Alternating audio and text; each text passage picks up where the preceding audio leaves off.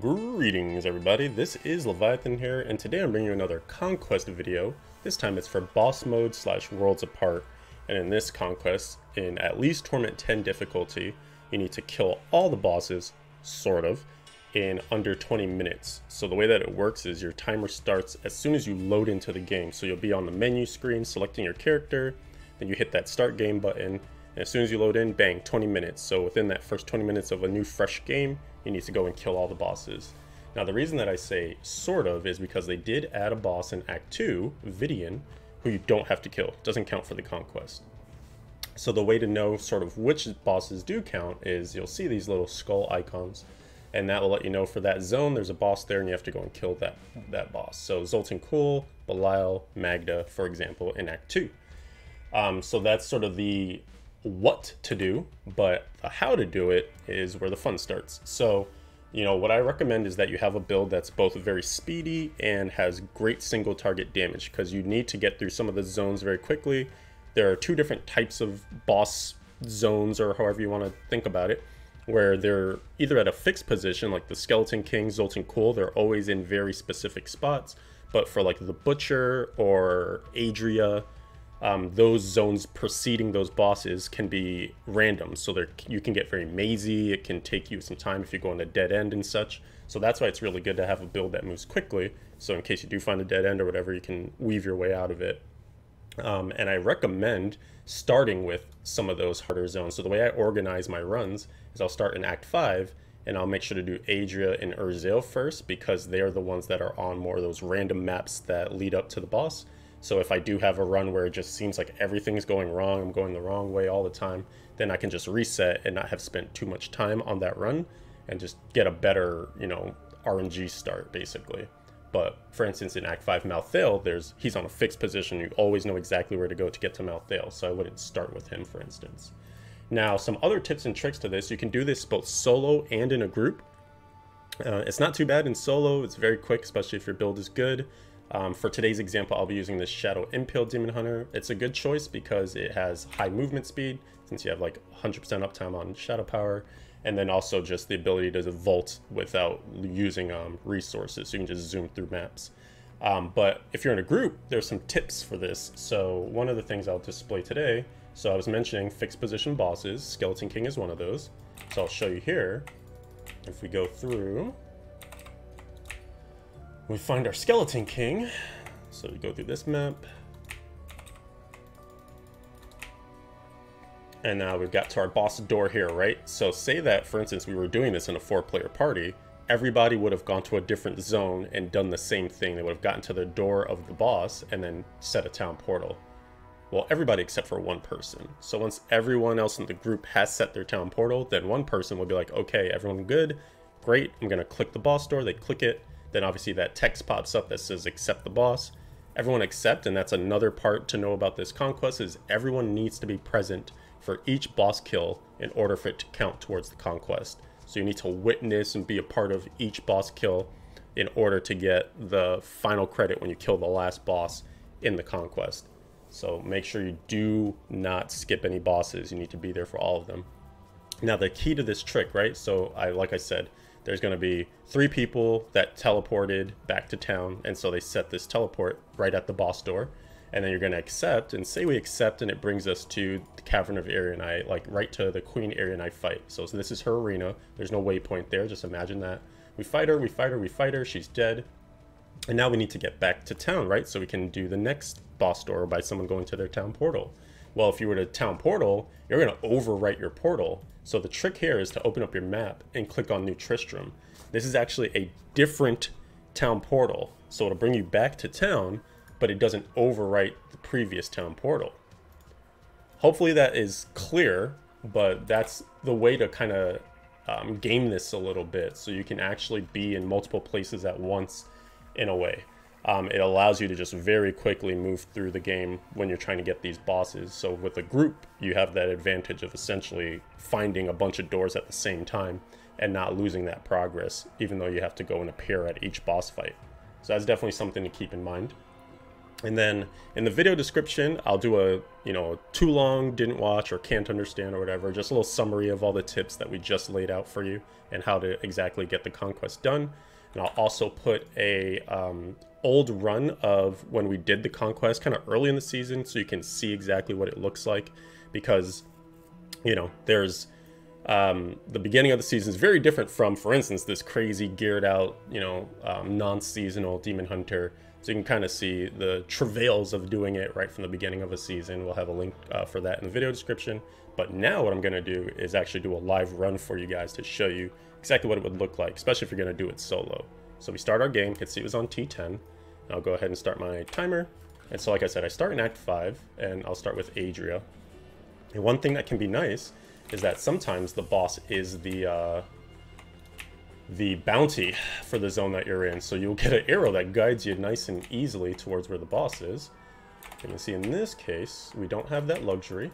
So we're going to try and hopefully guess our way correctly to her. You can get kind of stuck here. There's so many doors. There's just so much slowness in this Adria one. It is brutal, but it's okay. Looks like we might be doing a little bit of a loop-de-loop here, so we're not picking the fastest way. But what will be illustrated from this is that the 20 minutes is very generous. Like, it will not take you the full 20 minutes. Because our build is quick, we'll kill the bosses quickly. There's a lot of time in 20 minutes, so don't panic too much if you find that your Act 4 is really slow, or sorry, your Act 5 is really slow, or feels like you're behind time. Alright, look at that, I already found a dead end. Like, this Adria is not going super great. Here we go. If you know your tile sets and you know your maps well, it can also be a great help, because then you'll know, like, oh, that's usually a dead end. Oh, I should go left, I should go right. So that's her dead. And then we'll do Urzael next, another one that's a random map leading up to him. And sadly, he is not the bounty here, because that would have been helpful too. Try to take it easy on you guys with my keyboard as well. I'll try to not click, or not tap of the keys as much. But it'll be a little less efficient for me. That's okay. Alright, here we go. That one actually wasn't too bad. We found him relatively quickly. This is a two-phase fight, so make sure that you understand that you have to do enough damage to him to phase him, and then you should stop attacking, because if your build has any stuns or anything like that, you can like prevent him from phasing. And then, so I just do that, I let him phase. There we go, and then we get into the second phase, and that's when you can just fully kill him. And now he's dead. And some of the bosses, it'll take you like multiple attempts to get out of the room, because you have to wait for their death animations. A little tip for that is you can just keep the map open, and when you see the little green check mark go over the boss icon, the little skull thing, then that means you're good to leave that map, and then you can just click on the next location you want to go to. So now we're going to Malthael, and like I mentioned, he's always on a fixed position. So as soon as, it's going to be these portals that lead you to Malthael, so as soon as you take the waypoint in, just look for the portals and then start going through all these to get to him. Now Malthael can be a little scary when it comes to hardcore in particular, and it's early in the season, because you're probably going to do this if you're trying to go for like a rank 1 or something, like right as you're feeling capable for it. But for whatever reason, man, Malthael just always feels like you're potentially close to dying, so, take caution with him. He's a big cheater. He'll drop those clouds on you before you can even load in and stuff. It's just ridiculous. But just kill him. This is a two-phase fight. There is one phase in the beginning where you can only like bring him to like a quarter health or a quarter loss of health, and then the other part of it, and then move on to the second phase, and then you're good to go. So he's going to do his dramatic death. He's dead. Next we'll go to Rakanoth, and we're in our Act 4 bosses now, so there's 3 in Act 5. Rakanoth in Act 4 is the fixed position boss, so we know exactly where to go. We waypoint in and we just go to the left here. It's always this way. So this will make your life easy on this one. Get right in there. And then Izual and Diablo are the two random ones. So they'll take a little longer. We'll do Izual next. Time is looking good. I actually did this already, and I didn't hit the record button. So I just had a practice run. So this run will probably go a lot better. That other run was a little on the sloppier side, so I was remembering how to do this again. But practice makes perfect. Oh, that's a dead end. I say that now and watch me find all these dead ends and stuff too. Here we go. Okay. So again, like map knowledge can be huge. Like if you've played so many of these maps so many times, you should know like a lot of like, oh, there's a dead end there. Oh, this is the way to go. Oh, this is not quite where I want to be going. You can get a good sense for if you're on the right track or not. Sometimes you just get unlucky though. Oh, this one, look at that. We actually have the arrow this time because Diablo is the bounty. So that's very helpful. The arrow can be misleading though, because sometimes it'll be like, oh, I just need to go to the left. And then it's actually like you kind of have to go the long way around to get to that left. So Diablo is another multi-phase boss. You need to make sure that you hopefully can one-shot so that you go through the phases nice and quickly, especially in this next phase, because he teleports in and you don't want him to disappear on you. So you want to kill him quickly so you can just get right out of that phase. And then kill him here. He's very dramatic here. You actually need to keep doing damage to him so that you can get him. There's like a multi-phase to his death kind of, so I would just keep damaging him and then eventually he'll start to finish the phase. Grab some coffee, represent some Dunkin' Donuts here. Boston's finest. So that's Act 4. That's all done. Next we'll do Act 3, which has 4 bosses. So keep that in mind. You have to do Sedea, Gom, Siegebreaker, and who am I forgetting? Asmodan. So Sedea is on a fixed path, but you have these 2 zones leading up to her, and so she can just take a little bit of time to get to, but she's not too bad. This zone can have 2 different versions of this map. Actually, I think the other zone can have 2 different versions as well too. But none of them are that long. They're basically just, you know, circles. You just kind of run the circle, and then you're good to go.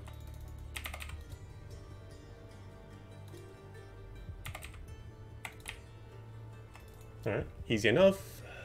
Pop in here and slap her in the face. Okay, she's gone. So let's do Asmodan as soon as they let us. There we go. Oh, and another thing to mention too is like you can see stuff is dropping, right? Obviously for this I don't really care about the gear because I'm just trying to show you the conquest. But even when you're doing the conquest and say you think you're going to be tight on time, you can always just leave your drops behind. Just leave the death's breaths, leave the drops, and then when the conquest is over, when you got the credit for it, it pops up. You can try to keep a mental memory of which boss dropped something that you're interested in and go back and grab it. Or like you'll have time too, honestly, where you can just quickly grab something if there's a piece that's really interesting to you or that you think you don't want to regret forgetting. You can try to grab that. But the worst case scenario would be that, you know, you missed the conquest by like a second because you decided to grab some stuff. So definitely you want to kind of prioritize just moving through, not picking anything up. It'll just be, you know, you do it for this one time and then the next time you can, when you go back to farming, you can grab everything, you know. But if you want to min-max the conquest, then you just want to make sure you're being, only caring about the objective, basically. Only going and just moving to kill the bosses, that's it. So this is for the Siegebreaker. You can tell it's a very fixed position, but it's a very long run-up to get to him. So he takes some time to get to, but otherwise, boom, he comes through there, you kill him, easy. And then Gom is one of these random ones, so there are like usually 3 spots you can check. This is not going to be it. I think it's going to be down this way. You can kind of tell it's usually going to be whichever way has a longer run-up, then it'll lead to Gom. So we guessed right, so that's good. Our instincts are kicking in from doing this a million times. So this is the Gom position.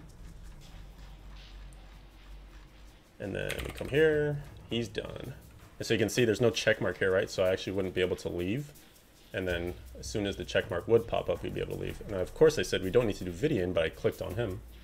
Usually when I'm trying to choose which boss I'll go to next, I'm just literally looking for which zone has a skull, and I just go there.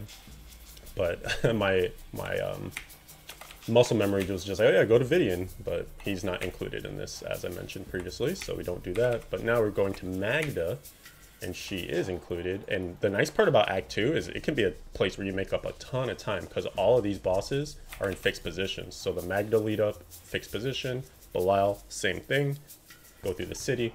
And then the Zoltan Kuhl is like the easiest one of all of them, literally right next to the waypoint. Makes your life super simple.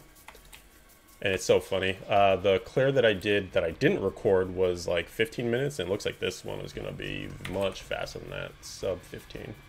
That just shows practice does make perfect. So if you are trying to do this conquest in an upcoming season, then make sure you get a little bit of practice in if you really care about getting it done, getting a good time. This one, you got a little boss, or your little ads section before the boss. Then he comes down this phase him up. Then make for his transformation.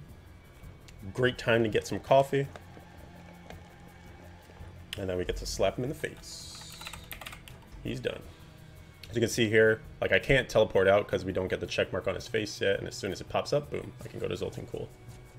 So it just makes that click a lot faster. And then Zoltan Cool, like I mentioned, 1, 2, 3, 4 steps. And we're there.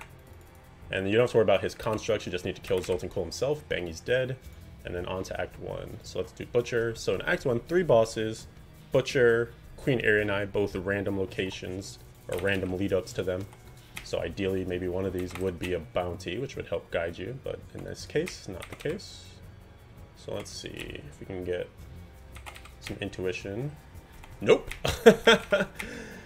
Bad intuition. We found the beginning of the zone. Alright, so now that we know where that is, let's try going this way. And we'll go down and around. I think we're onto the right track now. Down this way. Yeah, and then up this way, and this should be it. There we go. Okay. And that's the Butcher. His zone can definitely get you backtracked, but that proves why you like to have a nice speedy build, because it'll make things a lot easier for you. Then on to Queen Arianai. So this map actually has some interesting tricks to it, and I will explain exactly how it works, because we'll have plenty of time based on our lovely timer at the moment. Alright, nice, we got lucky. Okay, so what I want to show you is, look at this map, right? So when you come into the waypoint and you come into this room, it's either going to be to the left or the right for the right way to go, and you'll know it's the right way when you kind of see the bridge extending. And then it brings you into this section, and this section you can think of it as 4 quadrants. There's this upper left one, upper right, bottom right, and bottom left. And basically you want to check the top and the bottom of each of these quadrants because it's going to house the right way to go. You can see here that we found the right way. When you start to see these pillars, like on the side here, then that lets you know that you're onto the right track. And then you just want to keep going, you get to this final room, and then her bridge is always going to be to the right here, and you move this way, and then that's when you get to the queen. So hopefully that helps. That zone can be confusing for some newer players, but there's definitely that little tip slash trick to help you get through it a little faster. And that's definitely something too, if you're watching and you're in the comments and you have like tips and tricks on how to do this faster, or like little things that you've picked up over time from trying this conquest, definitely feel free to leave those in the comments, and that way you can help out your fellow players in the future as they try to figure out, you know, how to best get the conquest done. Hopefully they should have everything they need in this guide, but you know, the community as a collective is always really smart and figures tons of stuff out, so everybody can help everybody out. And then this should be our last boss. Skeleton King, got away from him to wake up. He hasn't had his coffee. We did though. And then we shoot him. Come on. And then he's dead. And that should be it. So normally if this was the conquest, it'd be like, oh my gosh, you did the conquest. It would pop up and be crazy. I could stop my timer. So it was like 13 minutes on this run. Not too bad. But we'll go ahead and do the check for you. So you can see Act 1, all bosses dead. Act 2, all bosses except for Vidian dead. He doesn't count. Act 3, 1, 2, 3, 4, all 4. Act 4, 1, 2, 3. And then Act 5, 1, 2, and 3. So that would be the whole conquest. Pretty simple, right? Nothing too crazy to it. So I hope that'll help you out. If you have any questions, need extra additional help, things like that, feel free to pop into the comments. I'll be watching those and I'll answer any questions you got to give you further guidance. But again, this is another conquest guide, pretty simple one. Again, go fast, shoot hard, kill the bosses, get it done. Shouldn't be too bad at all. But yeah, so I will probably have some more conquest videos as well, so feel free to subscribe to the channel if you want to find more of those. Pop into the comments, let me know if there's any other conquests you want me to tackle. And otherwise, I want to thank you for watching this video, and I will see you in the next one. Adios for now.